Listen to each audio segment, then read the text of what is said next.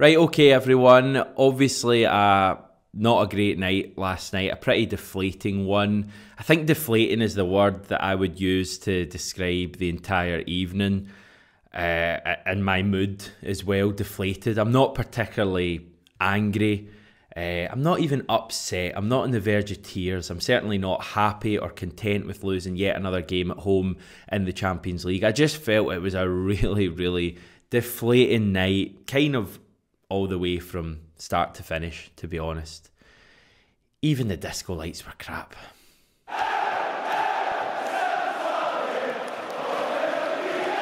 So yes, as always in these day after videos, I'm going to try and keep things as balanced as possible. Still reeling from last night in terms of the disappointment and how kind of poor the evening was. But as always, going to try and put it in some context as to where Celtic are at the moment, where we can get to, and why all hope isn't lost, because there has been a fair bit of overreaction to the game last night. I mean, I've had people calling Kyogo crap, which I think we all know isn't the case. He's just going through a wee tough period at the moment. I get why people are frustrated with last night, and you know, why basically everyone's come under a bit of scrutiny. It's just because it hurts. It's pretty disheartening to see Celtic continually lose these matches. I think that's now 7 home games in a row in the Champions League that we've lost, every single one of them. So I totally get that it's frustrating, but I think it's important that we separate this kind of long, dire record and the current team, who are only responsible for a small part of it. So if we start on the game itself, I didn't feel we started the game well at all. And well, we did actually. We started the first minute well. We had that chance for Maida, which is just behind him. It's a difficult opportunity. And I felt like the stadium was really rocking at that stage. And then for some reason after that, we just kind of let them into the game. We let them control probably the next 20 minutes of the match, and I just felt as if the crowd was really quiet at that stage, and it kind of set the tone for the night. Having said that, then about the 20-minute mark, we grow into the game, the crowd got up, and I think Leipzig were a bit rattled for 5 or 10 minutes. You had the left back putting the ball out straight out for a corner. You had the right back miscontrolling the ball. You know, good players who for a small period seemed a little bit rattled. And in that 5-minute period, we created a number of good chances. We had the O'Reilly shot off the post, the rebound coming to Greg Taylor, who should probably do better, hits the bar. We had Haksabanović's shot at the near post that the keeper saves, not really a chance. And the big one for me was the Kyogo one. Haksabanović, who was really good last night, I think, curls the ball in. And Kyogo should just do a lot better. He has to make the keeper make a save at the very least. That all came in a small period, and we could well have been ahead at half-time. Having said that, though, at half-time, and any of my pals who I was at the game with, or people who are in group chats with me, will know that I was feeling pretty down about our chances at half-time. It's really strange because we had probably been slightly the better team in that first half, certainly in terms of opportunities, but it just had a feeling of inevitability. I don't know if anyone else felt that. Just going into the second half, that I just knew how it would pan out, and it panned out in the exact way that I predicted. As the game went on, we got a little bit leggy, well, a big bit leggy, and Leipzig just grew into the game. They looked more dangerous and more dangerous as time went on. They eventually get their goal, which was coming at that stage. And then the kind of frustrating bit for me is they get the second one. It just feels like we never lose games 1-0 at home in Europe. It's almost as if we just lose that first goal, and then a few minutes later, you know, the second one is coming. It happened against Real Madrid. It happened against Bayer Leverkusen in the Europa League last year. It just feels as if the minute that first goal goes in, the whole stadium is just so used to this now that the atmosphere drops, and the players almost kind of, I'm not going to say they chuck it, but they almost realise at that stage, we're not getting back in. We're certainly not going to win this game.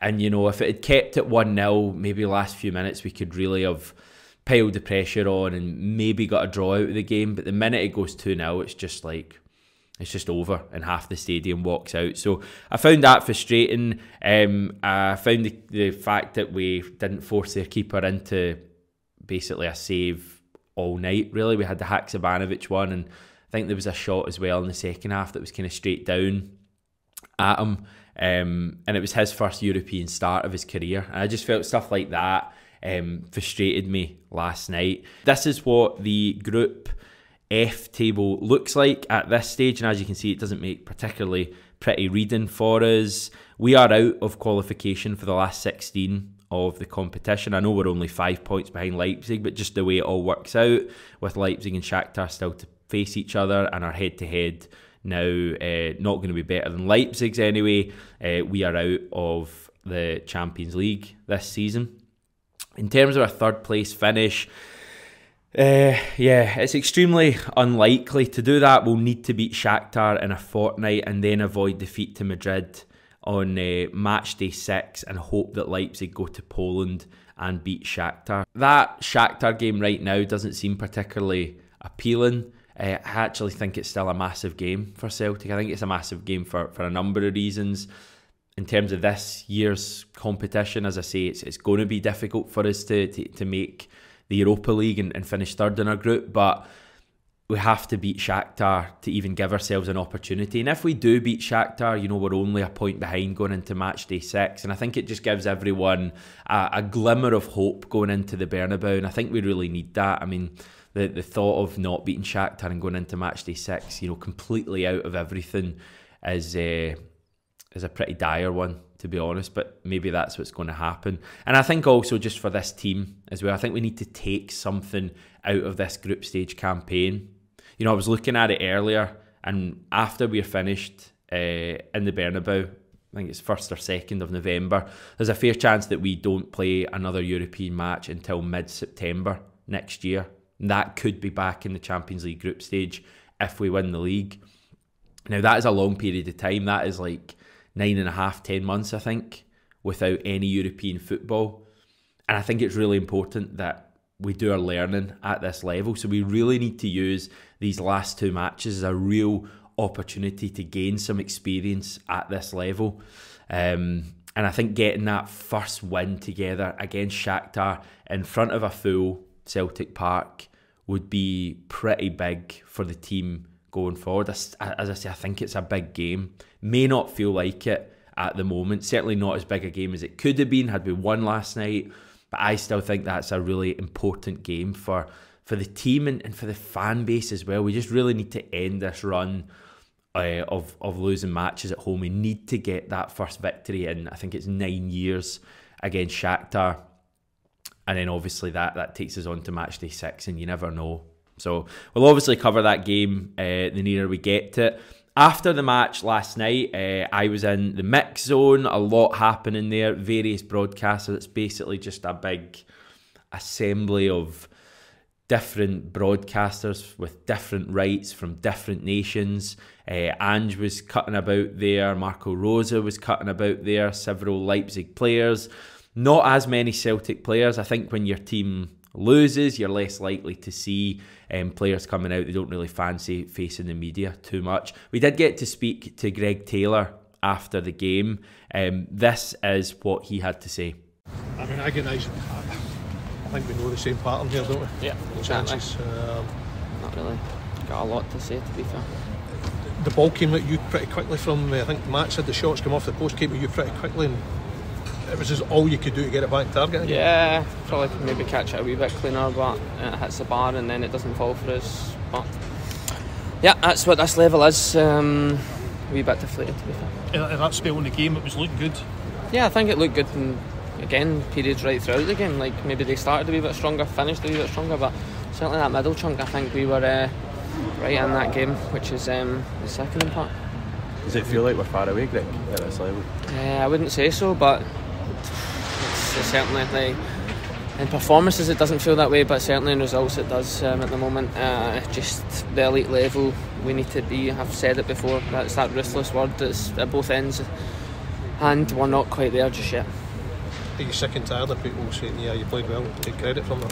No, because we have played well within the game, you know what I mean? Like, I think everyone in the stadium can see that there's a team playing our football. We're not deviating away from that at all, but we're just and every boy out there, the players, subs that come on, gave their absolute all for this club.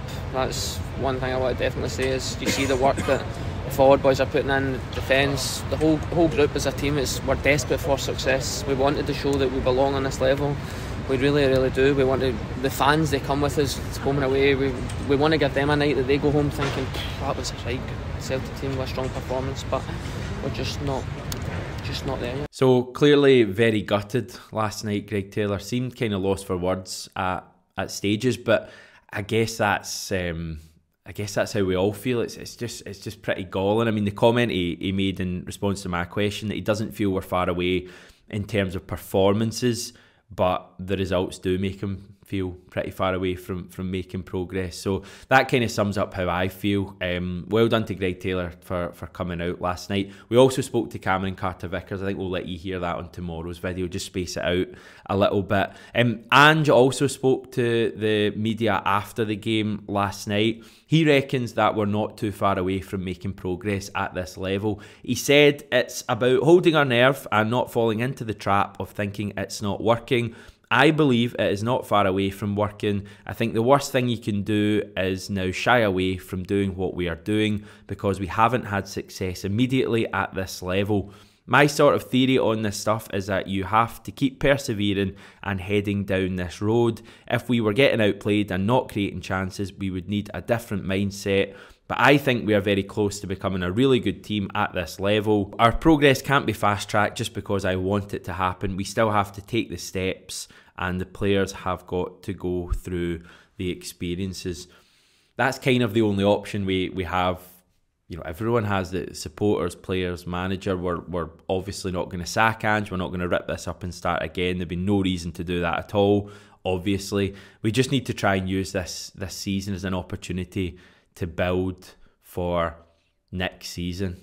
I think there are still reasons to be hopeful. I mean, we haven't been totally outplayed in any of these 4 matches.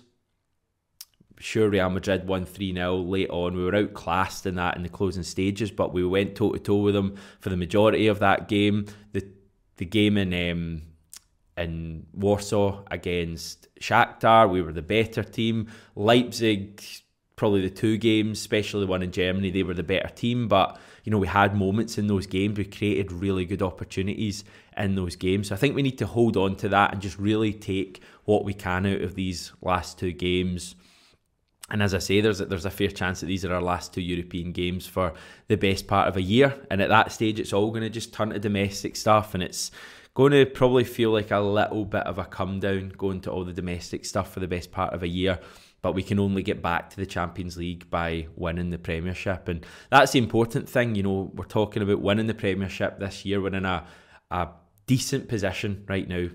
2 points clear at the top. If we can win the league, we will be back in the Champions League group stage. And maybe it's just finding experience at this level and going through these difficult moments and learning from it that makes us a better team. I think we probably need to sign some better players in some positions if we really want to succeed at this level as well. I think composure was a major issue, especially last night. The difference between what we did in the final third and what they did in the final third was pretty stark, I would suggest. But again, you're never really going to be able to sign some of the players that they've got because they pay big money for them and they improve them and they're worth even more money right now.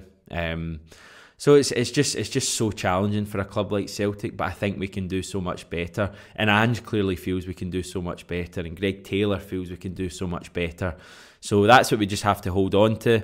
I guess we're going to have plenty of time to discuss this Celtic in Europe stuff. It's going to take time for Celtic to hopefully reach that point in Europe, but I still think we can make strides. I still think we make strides over the next couple of games.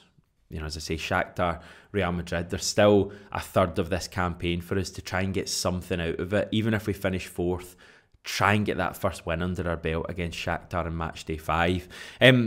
I'll leave it there for now. As I say, it's been a bit all over the place. These videos always are. Let us know, I'm sure you will, what you thought of the game last night, what you think of Celtic's position at the moment, what we need to do, and how you're feeling about the whole thing. I guess there'll be a kind of wide range of feelings at the moment. Yeah, we'll leave it for now. We're back tomorrow.